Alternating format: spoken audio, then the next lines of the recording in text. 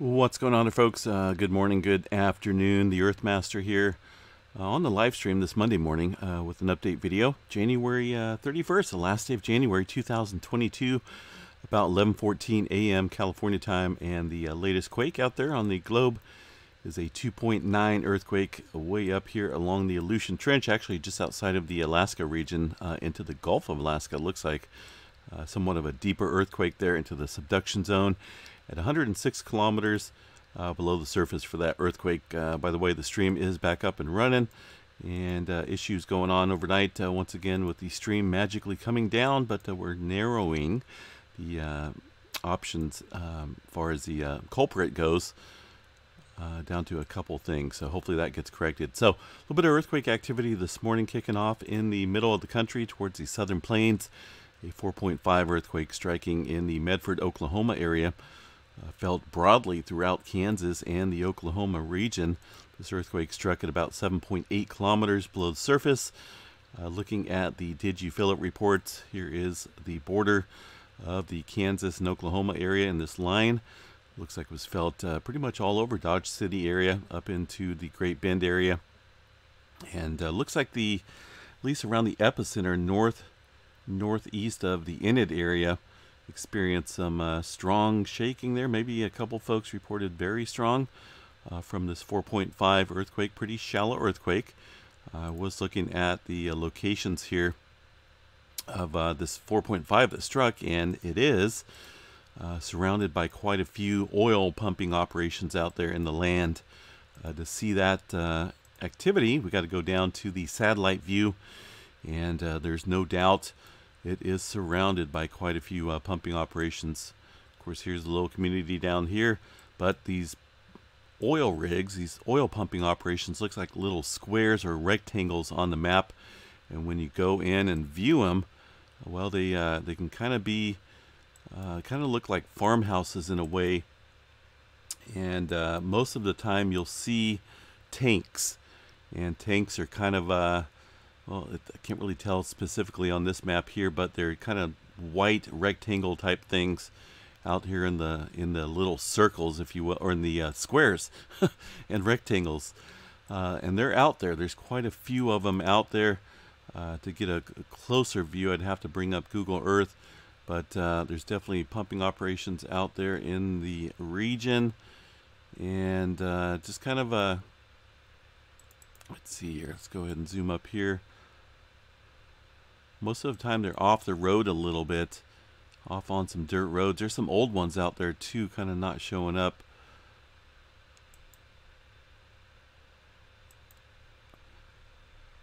But yeah, so I've been watching that for a while. Of course, a lot of people think these oil pumping operations, fracking operations and whatnot, contributing to strain in the Earth's crust out there.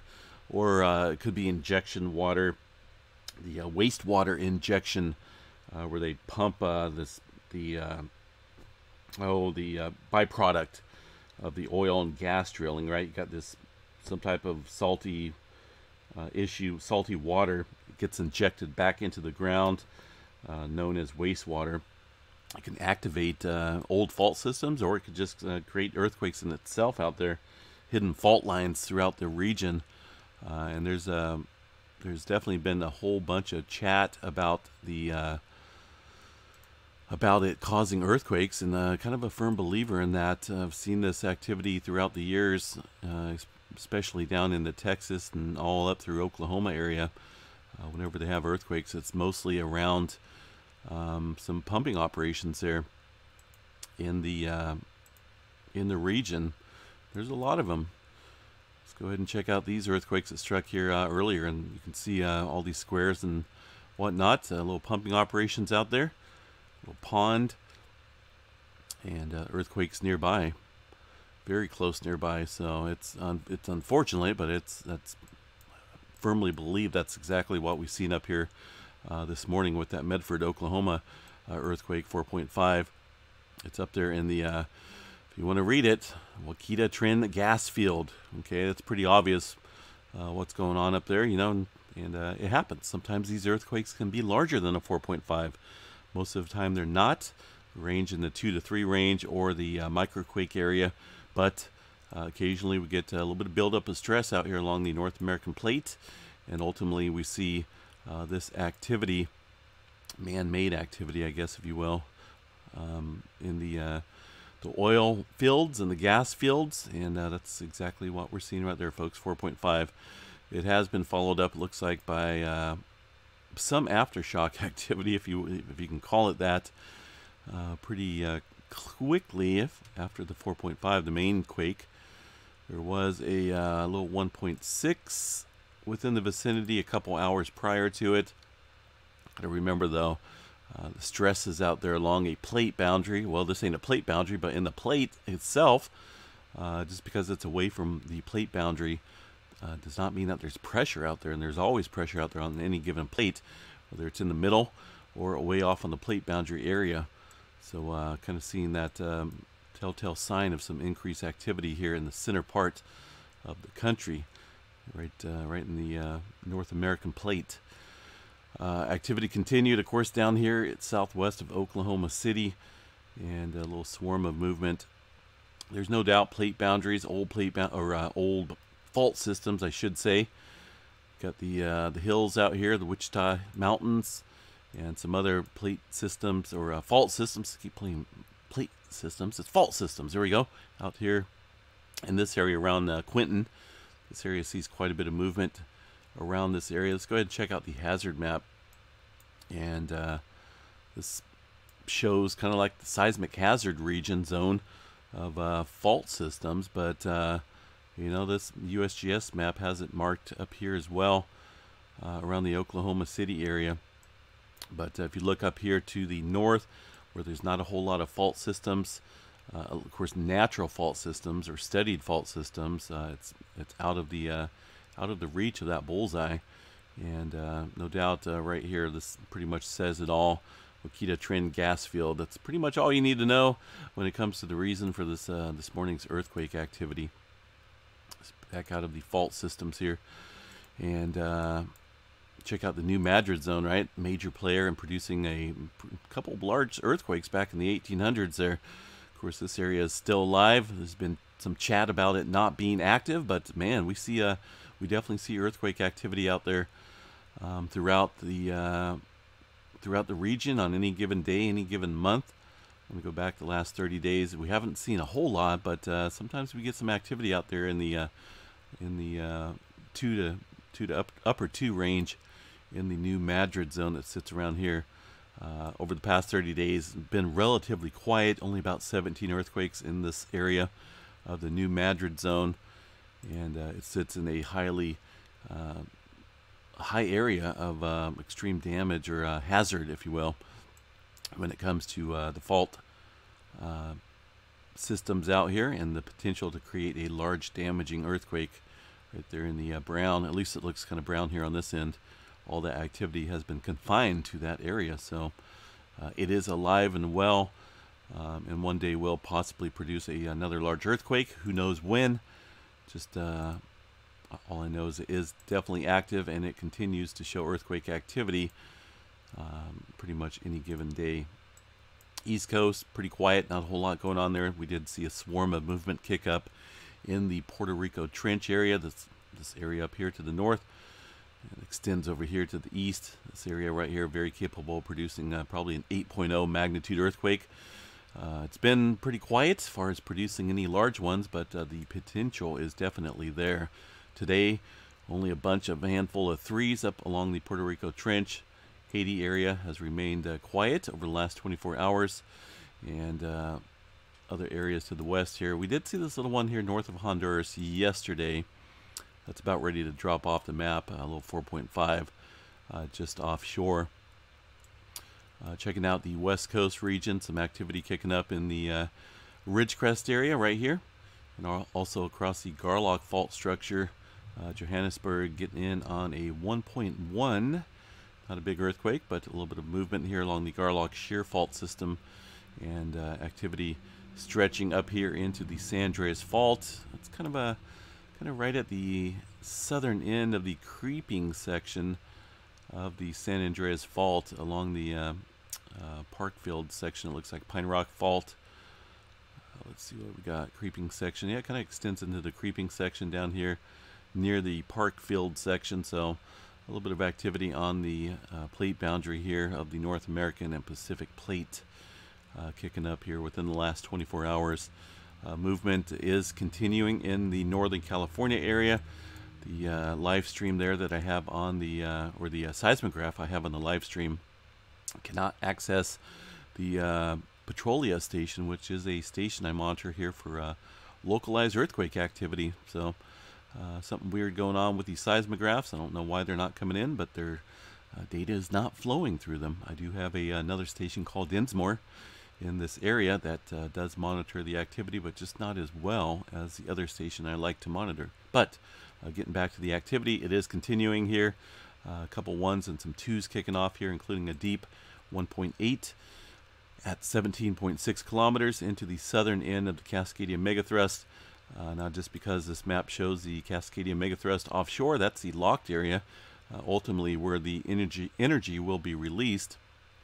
It does extend all the way up past the Vancouver Island ranges, but the deeper activity extends underneath the North American plate. Of course, the further east you go here, down dip, you get into the major subduction zone as the you get some tremor activity, a little bit less. It's kind of a not quite like an earthquake, but a slow slip of energy, more or less like a vibration down dip downstream. And last night had a little bit of activity here. We'll check out the tremor map. Just 6 tremors. That's not a big deal. We're still in a pretty lengthy quiet period of tremor activity. Normally we get these hundreds, 200, 300 days of tremor activity, 300 tremors in a day, I should say, in any given region of the Cascadia. And it's been awfully quiet for several weeks now, into the pretty much into the entire length of the Cascadia. So what that means, I don't know. It's hard to say, but we do go through periods of quiet spells. And up here on the chart, you can kind of see uptick in tremor, and of course days of no tremor. But as far as weeks and months of no tremor, I mean, it's kind of just a little odd. I guess I can kind of compare that to the activity prior to the 2011 era, back before we had that 9-pointer in the Japan region. We started to see a uptick in tremor activity after that mega quake back in Japan in 2011. So it's kind of why I'm watching the Japan area. It's been all too quiet as well. We just haven't seen a lot of movement up here in this area of the Japan Trench, Kuril-Kamchatka Trench, a major area and producing not only large earthquakes through here, but accumulated stress buildup is super high. It doesn't take too much time to build up enough stress to release a powerful earthquake. So that remains pretty quiet, folks. Let me tell you, it's looking, it's almost like one of the two. It's like which one, Japan or the West Coast? I mean, it's just kind of there. What else we got? That was weird. Something just moved on the computer desk. I did not even touch it. Kermadec Trench still seeing uptick in activity here over the last 24 hours. This region here seen a 6.4 earthquake. Let's go back here the last 7 days. Check out the activity here in the Kermadec Trench. These guys are getting some upper fives, almost another 6-pointer. Okay, so it's 6.5. Looks like they re-upgraded it. I don't know why those guys do it. They go from a 6.4, 6.6, 6.4, 6.5. And it takes them several days, or a couple days at least, to figure that out. Of course, I understand looking at different stations and whatnot can determine the ultimate magnitude, but seems to happen a lot there. So 6.5 struck a couple days ago now, and we've seen quite a bit of aftershock activity in the region, including a 5.9 overnight, or earlier this morning, I should say. So, you know, it's a pretty significant size swarm. It's a lot of activity for just a 6.5. In this region right here, very capable of producing a pretty large magnitude earthquake. I believe we've seen the 8-pointer last year within this region, just south here, I believe. So, you know, there's an entire length of a subduction zone here, and there's been a lot of activity striking in this region. Not only the volcanic activity here around Tonga, but some major deep movement up here in the Fiji area with some over 600 kilometers there deep. in the area of the trench, the Tonga Trench area. So something going on there. A whole lot of activity over the last couple of weeks there, and also today. So pay close attention here to this region. Tonga area, right now, not a whole lot of movement around the volcanoes. No deep activity over the last 24 hours. But like I mentioned there, over the last week, last couple of weeks, we definitely seen movement. Indonesia, Solomon Islands, and Papua New Guinea all looking pretty quiet today. Only a small little count of earthquakes here. Let's see, what do we got? 4.2. That one pretty deep, 552 kilometers here, just outside the Banda Sea region. Up here to the north, China, Myanmar area, all pretty quiet. Pakistan did have a 4.1. A little bit of movement in the Turkey area. I love it when the train drives by. When I'm doing a mid-update. Owen fracture zone also getting in on a little swarm. Look at that. A couple fives there, 5.2 in the 3 times 3. That's pretty crazy. So a little bit of movement there, kicking up there in the Owen fracture zone. Africa pretty quiet, and the Atlantic Ocean all quiet as well. So let's see what else we got here. Yellowstone, I believe we've seen a little bit of activity down here. Is this the latest map? Because I swore I've seen some activity here this morning. Kicking up. I'm not seeing it though. That's pretty odd. Alright, well, at least for now everything looks pretty quiet. There at Yellowstone, not a whole lot of earthquake activity occurring, but keeping an eye on it. Solar weather uptick as well, folks. We're looking at solar weather increasing there with a potential threat of solar flaring. These guys still having the threat level set at 90% chance of sea flare. Of course, we're hovering around the sea flare areas there with the crackling of the sunspots. X-flare potential at a 10% chance here. M-flare at 40 from the ginormous sunspot here, 2936, which is in Earth view at the moment. So anything that does pop off will be pretty much a bullseye effect here on the planet. So we'll cover that a little bit more later, folks. Just wanted to get the stream back up and running, which it is. Get an update video going, which I just did. Hopefully the stream stays up. I'm going to talk to my ISP later, see if they can help me out here with any telltale signs of what's going on, as far as the stream going down randomly between 3 to 4 in the morning.